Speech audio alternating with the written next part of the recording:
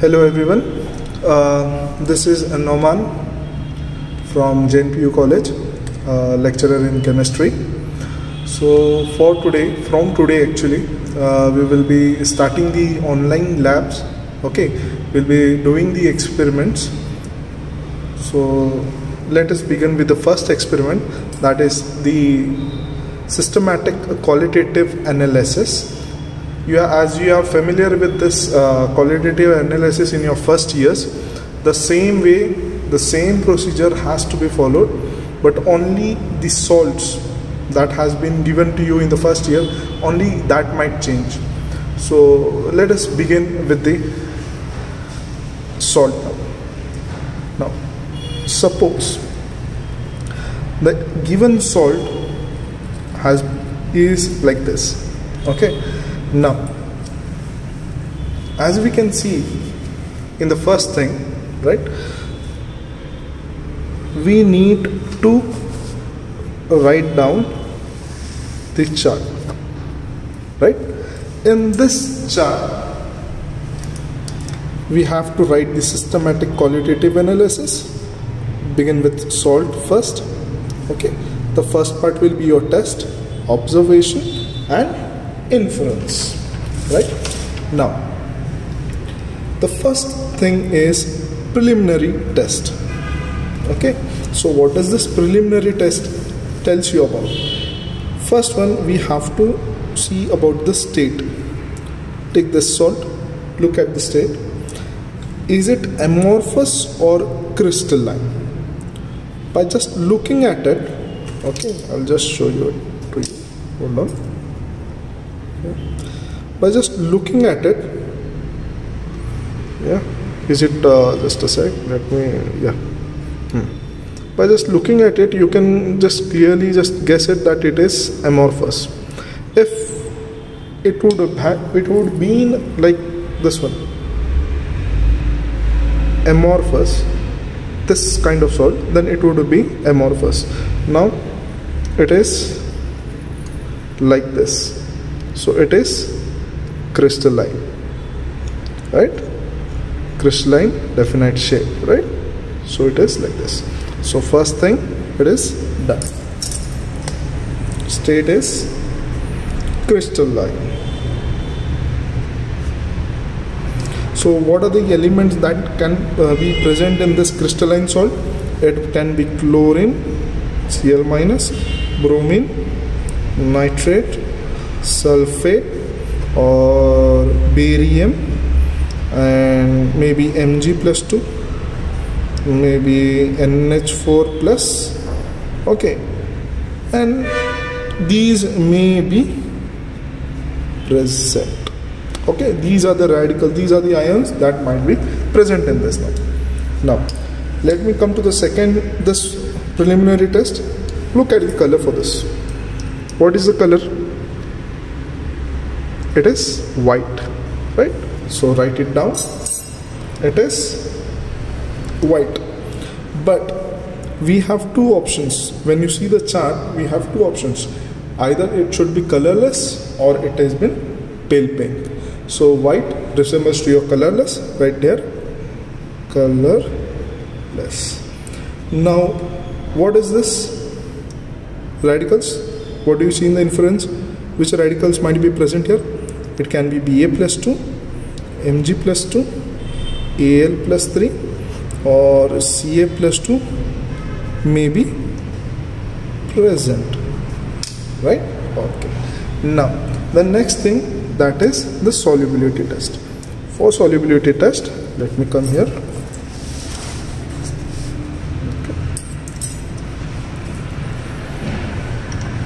Take a clean test tube. Add a small amount of your unknown salt to it. Done? Yes. So add water to it.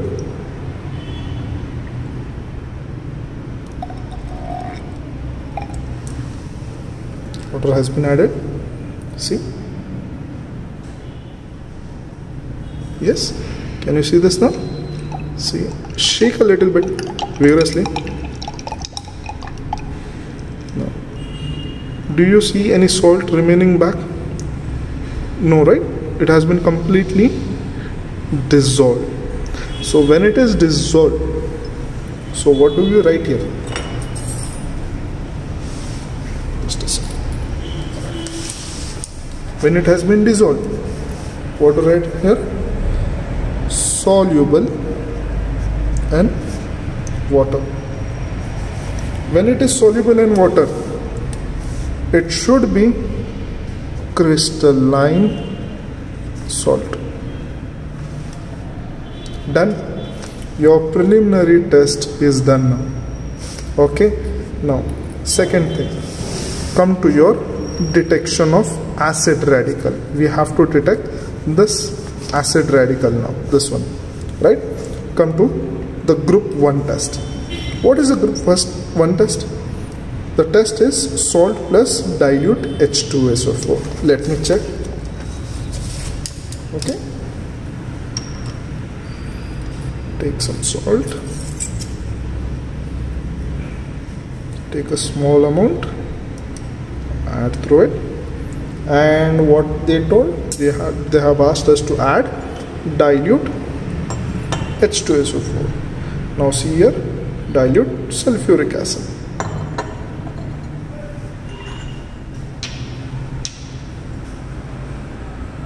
Add a small amount.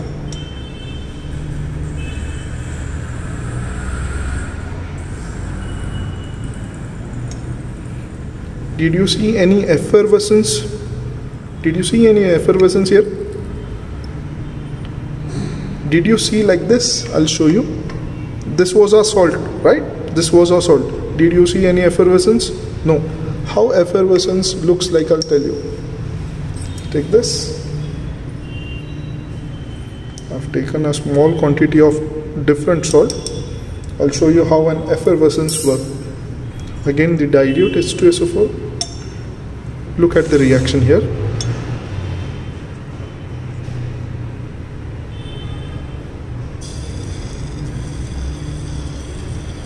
Can you see this? Yes. You see this fumes coming out, right? You see this effervescence. Did you see that effervescence? See, look. It's making an hustling sound, right? No, right? So our salt, when I added salt plus dilute H2SO4, we didn't observe any effervescence, right? This was a salt. So I come to a conclusion that, let me keep this aside. Okay, I have come to a conclusion that when I added, okay, when I have added the salt plus dilute H2SO4, there was no action. Therefore, I conclude that group first is absent. Yes, so our group 1 is absent. Come to the second one. Group 2. Okay. Again, there is test, observation, inference. Now we need to do the group 2nd. Now group 2nd, it is called as concentrated H2SO4 test. Now what has to be done? Salt has to be taken in a test tube, okay, and that too in a dry test tube. Add a drop of concentrated H2SO4 to it. Add a drop of concentrated H2SO4 to it. So let us see what are the observations that we see here now. Okay.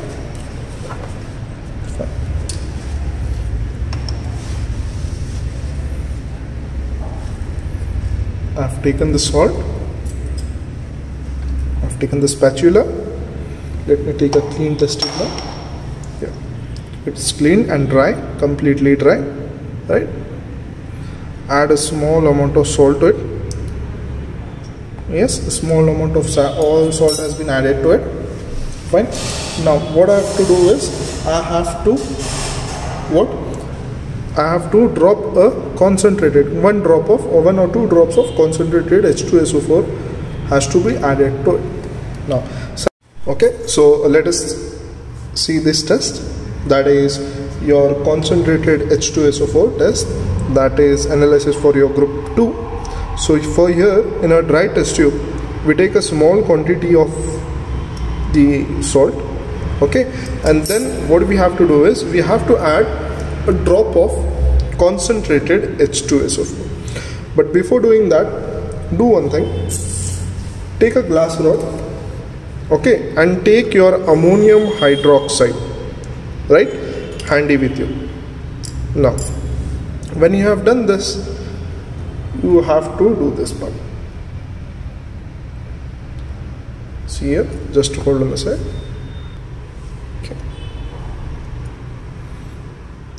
Look.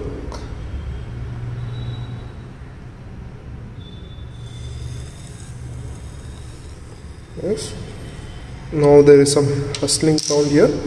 So what I do is I take a glass rod, I dip this glass rod in your ammonium hydroxide and just look at the variations. Yes. Now I do see that when I take a glass rod dipped in NH4OH, and when I place it above the test tube, I see that dense fumes are coming out. So right, so dense fumes are coming out. So from this I can conclude that, okay, from this test I can conclude that, I just need to write it down again. Yes, colorless gas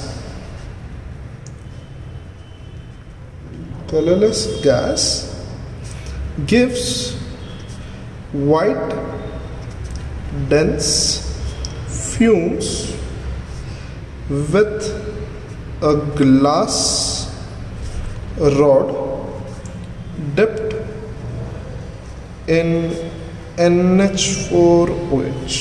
So when I observe this kind of observation, I conclude that chlorine may be present. I'm not sure that it is present, it may be present now. When we have done for the group second, now we need to do the analysis of my group 2, right? Again the test, observation and inference. So salt plus water plus AgNO3. We need to do this test, and let us see what are the observations we see. Okay? Okay.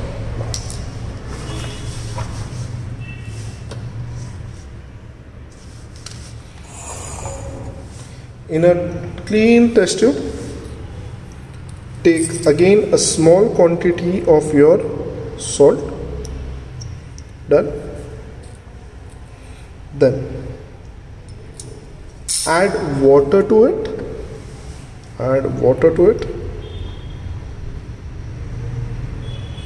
Yes.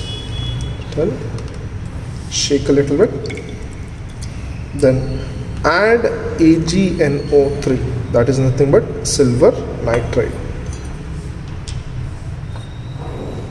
So look at the observation that you see here now.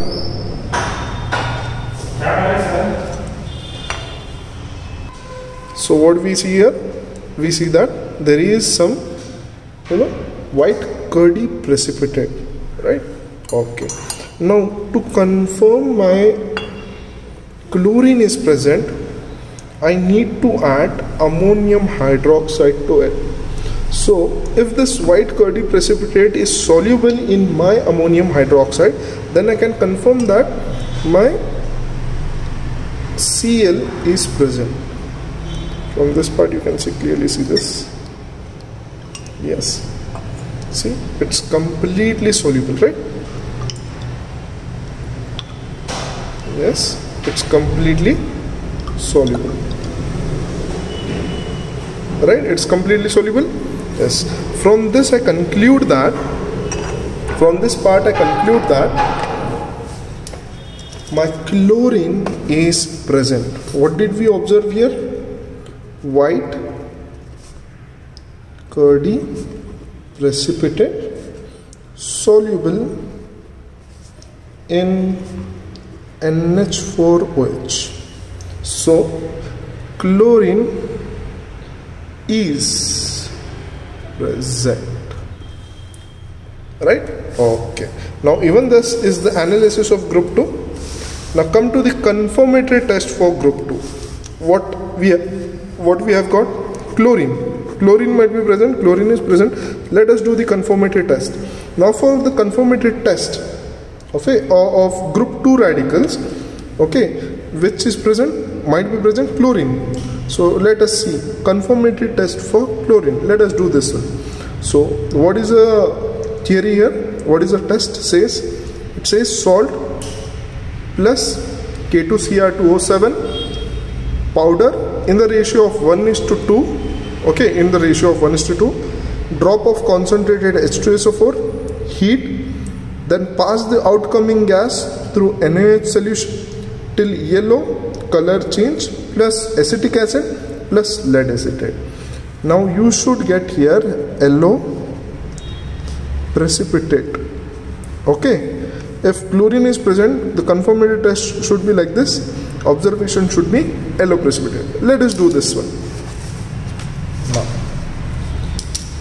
in a clean test tube, take your salt. Okay, look at the amount of salt that I'm taking here. Okay, fine. Then keep it aside. Then what you need to do is take K2Cr2O7 powder. Okay, then you have to add in the ratio of 1:2. Look at the amount of salt that I've taken.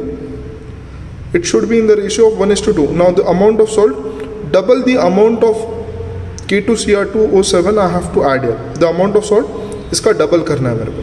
So it is double, around double. Right? Done. Yes. Mix it up. Okay. Now keep this test tube a little bit aside, and in another test tube, okay, in another test tube, what you need to do is you add NaOH to it. Sodium hydroxide. You add NaOH to it. Fine. You need to add NaOH to it.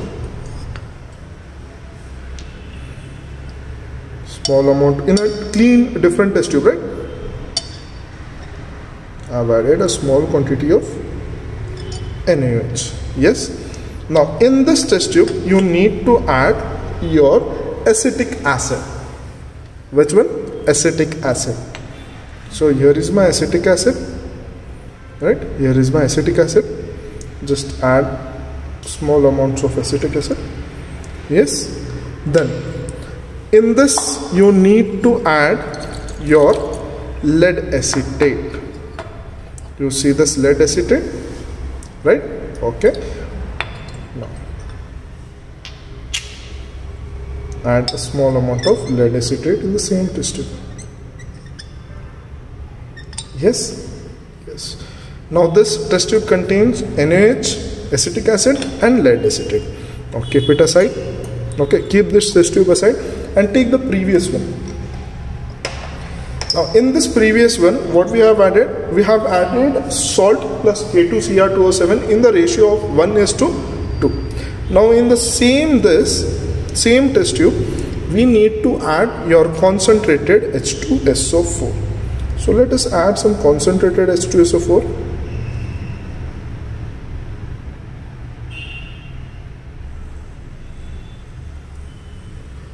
Yes. Now you can clearly see that there are some yellowish fumes, yellowish orange fumes coming out of this. Now you have prepared the second test tube. Now slowly what you need to do is transfer this red outcoming gas in this part. Right? Transfer it very carefully. Yes. Transfer it very carefully. Yes. Hold it. Shake a little bit. Yes. Pass a little bit more if you want.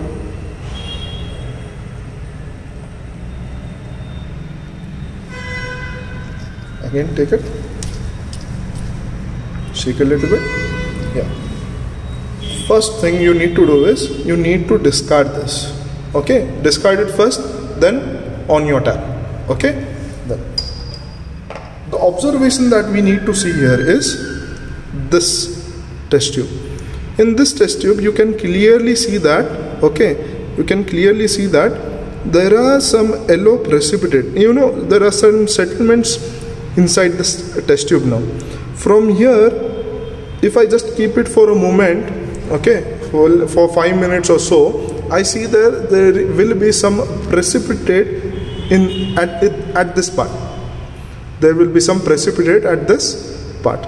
So from here I can conclude that, okay, from here I can conclude that my chlorine is confirmed. So I write it here, Cl minus is confirmed, right? Chlorine minus is confirmed. Now from this one I did get my acid radical is chlorine, right? Yes. Now from this part, when we have got an acid radical, see, for salt analysis you have two radicals. One is your acid radical and the second one is your basic radical. Now for acid radical we did get that it is chlorine. Okay, now come to the second part.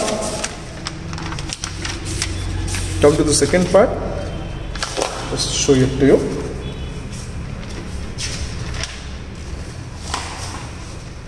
That is detection of your basic radical. Okay, detection of your basic radical. Now acid radical is done.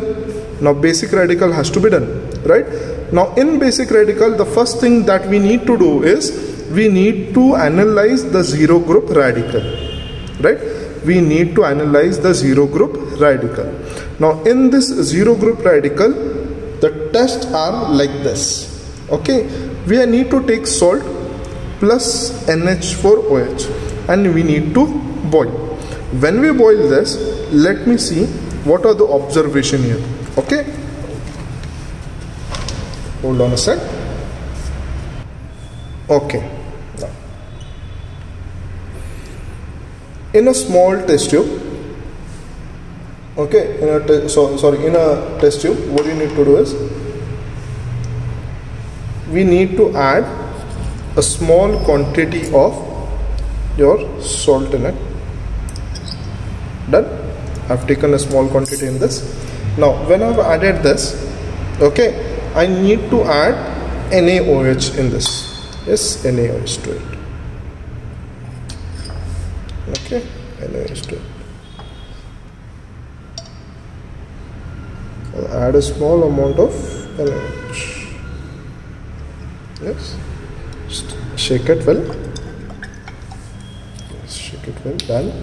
Now I need to boil this. Okay. Okay, let us boil now.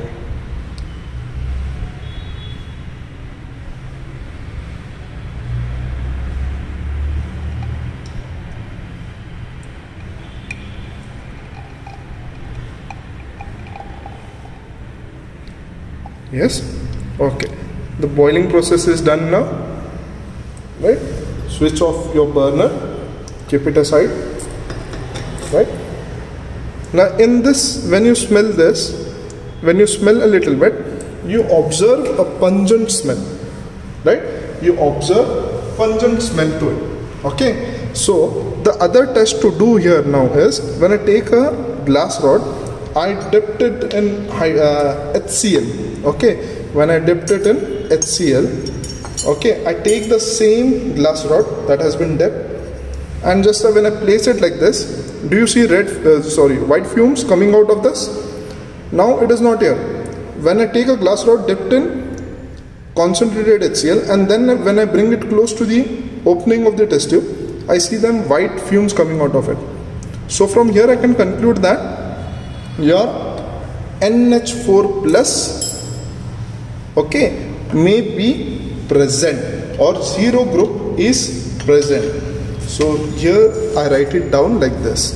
Pungent smelling gas was there, ammonia is being released, so I cannot now make that smell round. See here, the other part was white fumes with glass rod dipped in concentrated HCl. This test we did. So from here we come to a conclusion that 0 group is present, and that is NH4 is present. Now let us do the conformity test for my 0 group. The test comes like this. Take salt, add Nessler's reagent to it, and add NaOH. You should observe a reddish brown precipitate. We are doing a conformity test for 0 group. Now 0 group contains NH4 plus. Let us do this thing. Salt plus Nessler's reagent plus NaOH.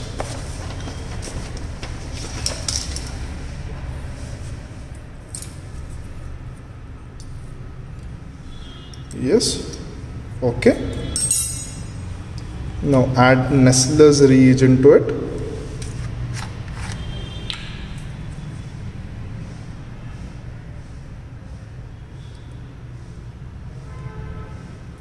Yes, Nessler's reagent, and then I need to add NaOH. Then I need to add NaOH.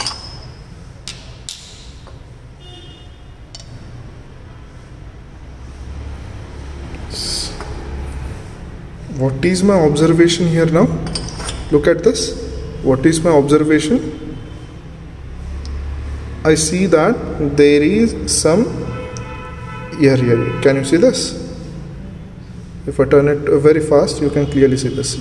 Yes, reddish brown precipitate is being seen here. Right? Reddish brown precipitate is being seen here. Right? So from this conclusion I come to from this test I come to a conclusion that NH4 is present. Right? Okay. So for your analysis, qualitative salt analysis, you have two radicals. One is your positive radical and the negative radical. One is acid radical and the other is your basic radical. Now, what we have done in this test was we have got an acid radical and a basic radical. Acid radical was your chlorine, basic radical was your NH4 plus. Right? So let us see now. We need to write the report. The positive radical is, which one it was? It was this 4. NH4 plus present. Right? Okay. Now, the negative radical is Cl minus. Remove this. NH4 plus and this Cl minus. The formula of this given salt is NH4Cl. Right? The name of the given salt will be, it will be ammonium chloride. I'll write it here. Ammonium chloride. So this salt that you have got now is ammonium chloride. So this is how you do your systematic qualitative analysis. This was your salt one. In the further videos we will try to do the other salts also. Okay, thank you.